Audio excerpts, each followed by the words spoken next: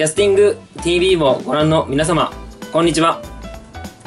キャスティング八幡山店の藤田でございます。八幡山店が今回紹介する商品はこちら。ダイワの防寒ウェア、ゴアテックスプロダクトウィンタースーツでございます。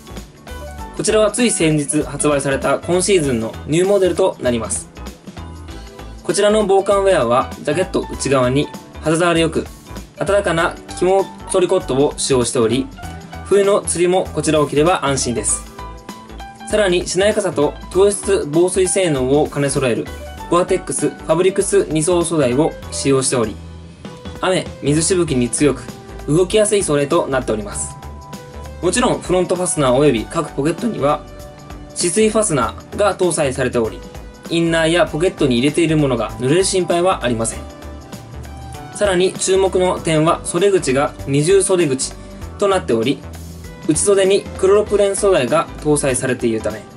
袖口から浸水を大幅に軽減してくれます。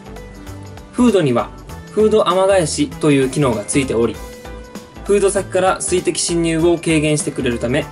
マスクやネックウォーマーが濡れる心配がありません。パンツには着脱可能サスペンダーが装備されており、パンツがずれ落ちる心配がないので釣り中のストレスが軽減されます。